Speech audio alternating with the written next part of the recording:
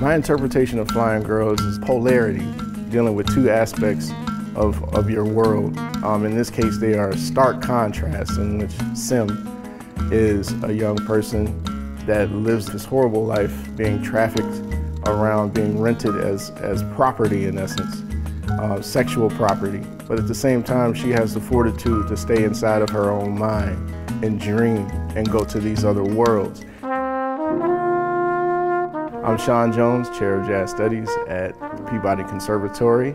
This collaboration is important for several reasons. It's the artist's charge to be influenced by other artists' work.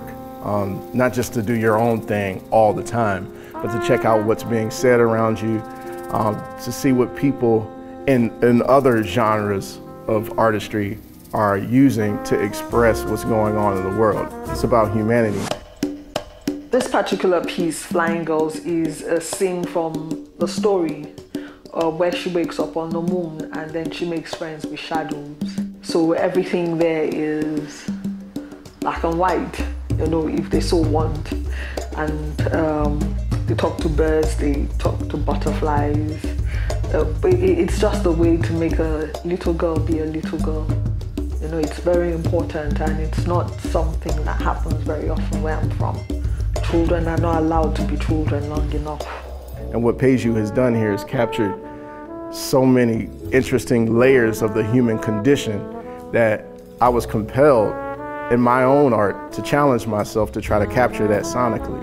And so what that does for me is it takes me on a journey.